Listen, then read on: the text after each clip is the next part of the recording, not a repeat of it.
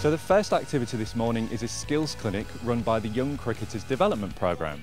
I've been joined by Vernon and Johann from the programme to tell us a little bit about the activity. The Young Cricketers program was started 5 years ago, and the reason that we did this was to get the multicultural kids. That's everybody in Australia, because we consider ourselves Australians and we want to see the cricket development. So we gave the opportunity to the boys to come and join the program, and we gave them the experience in taking them overseas, as well as giving them the understanding of what a one-day cricketer and a test cricketer is, and what they can do for their country.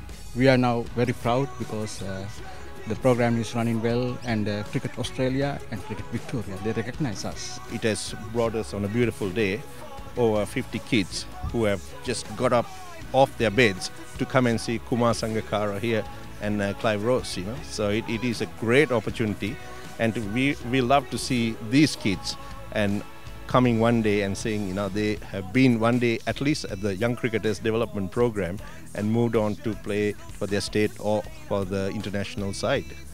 We now have the very great pleasure to be joined by Kumar Sangakkara, star of the day here at Monash University. Kumar, welcome to the Sledge.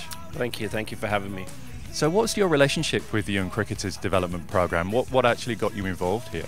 Well, I think it's basically being a cricketer. I reckon it's nice to get involved, especially with the younger kids, encourage them to start playing the game. And I think the Australian cricketing culture has such a huge and long tradition.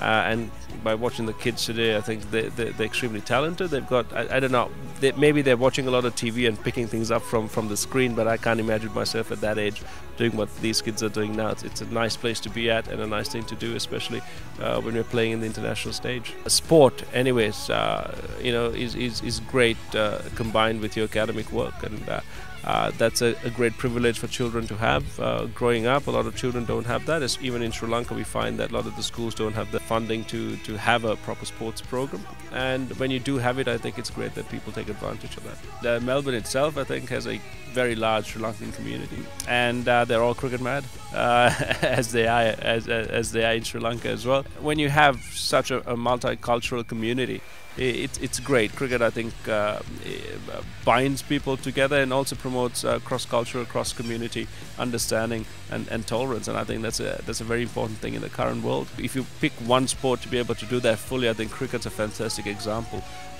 especially because there are a lot of values enshrined in this sport that will really enhance a young person's life.